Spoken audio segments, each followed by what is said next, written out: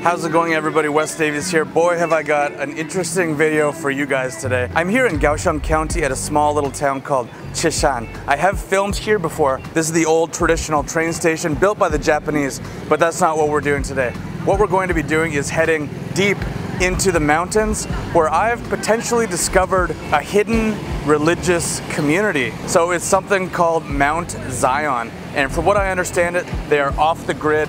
They're not connected to Taiwan or the government of Taiwan. I don't believe they pay taxes. They have some kind of exemption from doing all that kind of stuff. So we're gonna head there today and see what it's all about. So I've only ever seen it on Google Maps. I've driven by the sign once, but I just wanna see, what does it mean to be a secret religious community living here in the mountains of Taiwan? Let's go find out. So here we are, we're driving right downtown the Qishan Old Street, and you can see examples of some of the ancient, potentially Japanese built buildings down here. A really lovely place. Quite touristy, but it's got all of those famous Qishan delicacies. The reason why this town was built in the first place was because the Japanese realized that the bananas grown in this region of Taiwan were particularly tasty. So they actually built the old train station, they built all these old trade offices and buildings, and then they would grow the bananas here, ship them down to Kaohsiung, and then in turn ship them all the way back to Japan.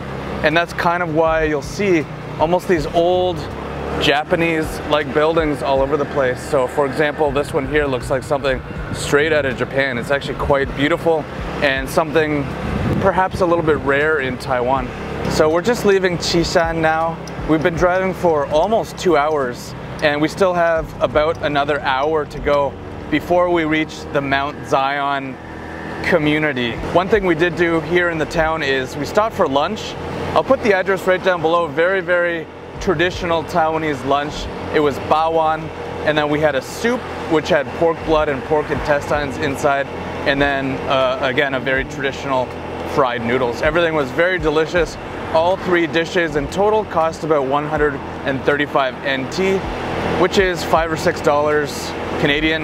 Very reasonable for two people to have a very nice lunch. So let's just keep driving into those mountains. I can feel the elevation start to go up, and let's see what we find.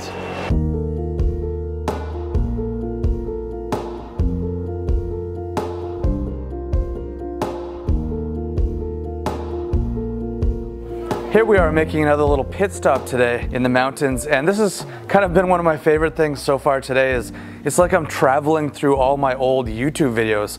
So we started in Qishan and I filmed videos there, and here we are now in Jiashan. I think I've literally filmed an intro to one of my YouTube videos here in this alley. They call this Cat Alley, and it's really pretty. You've got all these colorful umbrellas lining sort of the ceiling here, and then all along the sides of the houses you have these murals everywhere. So there's always something really interesting to look at here in the mountains. We've got about 30 minutes left on our trip, and that will take us right into the heart of Mount Zion. It looks nice. Yeah, thank you. 你们都是嘉山人吗？我们都不是。我们都是台湾人。哦，台湾人。当然。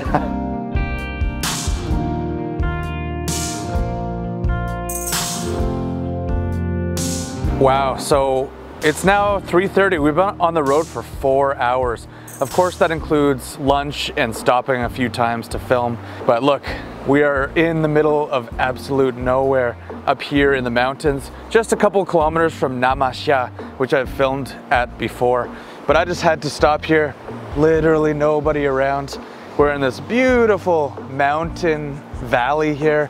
Crystal clear water flowing down from the mountains, and then I can see just over there, just off in the distance, that is our final destination.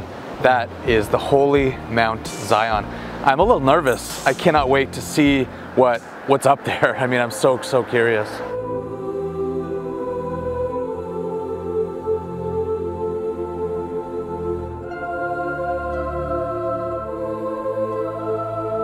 Welcome to the holy Mount Zion. So we just came up that hill there and stopped into the visitor center. Everyone's being so friendly to us. They gave us some pamphlets, some of which are actually in English, and it kind of explains the history of what they do here. And we're actually standing on what they call Mount Zion here. And as you can see, it is in a very, very beautiful part of Taiwan. I would say my first impressions are it has very peaceful vibes to it.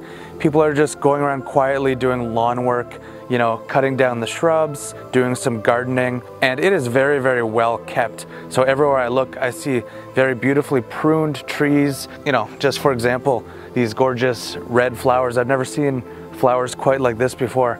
So we're gonna head up to the main temple area. Where are you going? So now we're just going to head up to the main temple area, and it looks like a few stairs to climb. Let's go check it out.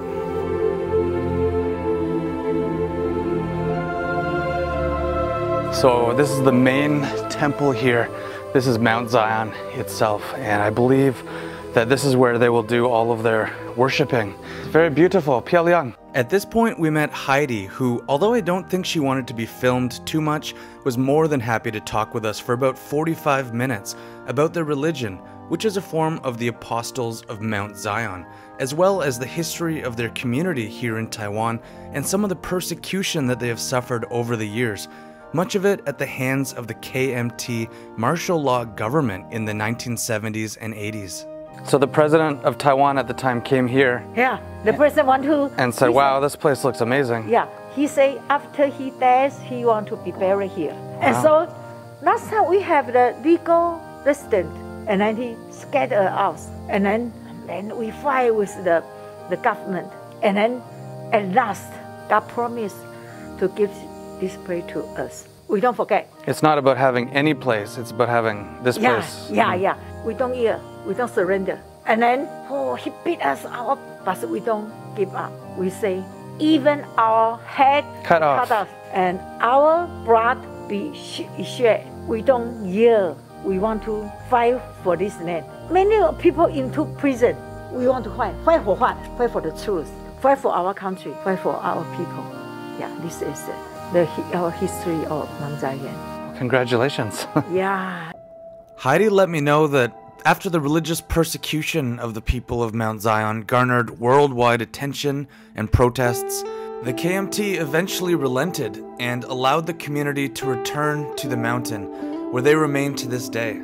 Heidi has lots of stories to share, including how the prophet led them to this sacred place and how they treat their community as a kind of Noah's Ark, a place where they can survive any apocalypse by remaining self-sufficient. Another thing that struck me was how beautiful and well kept all of the public worshiping areas are. If you're willing to make this drive into the mountains, this is a must visit for anyone. Keep in mind they do close their gates every day at 5:30 p.m. So unfortunately, it was time for us to leave. Thank you so much. Yeah, welcome. Very nice to meet you. Yeah, welcome to come again. We will. Next time we'll come earlier. Okay. And thank you for your introduction. That was very, very helpful and clear. So that was a very interesting experience. We got to meet Heidi, as you saw, and I have no idea how I'm going to edit this because she just told us the story of Mount Zion for about 45 minutes. But I think the most important thing was how friendly she was and how willing she was to tell us all about the apostles and the history of Zion and the history of this place, and just how beautiful and, as she says, holy that whole area is. So now we have to find a way out of here. It closes at 5:30. She did say there's about 200 people living here, so they have lots and lots of buildings, residences, looks like cabins. Wow, look at that little apartment complex. And she said it's completely self-sustaining, so they grow all of their own food. She also mentioned that every day around noon they hold a public lunch where anyone can come and have a meal with them. All of the food, of course, they grow themselves. So next time I will definitely leave earlier and try to take part in more activities and even visit the museum they have there about their history, which we didn't have time for today. So here we are leaving, saying goodbye. The gate is down, it is past 5:30. And I hope you guys enjoyed this video. It was a little bit difficult to film completely while we were inside. I wanted to be respectful, but I think you get the idea that it's a very sacred, holy, and serene place. So that's the video, everybody. Thank you very much for watching, and I will see you in the next one. Take care, leave a like, and subscribe to my channel. Bye-bye.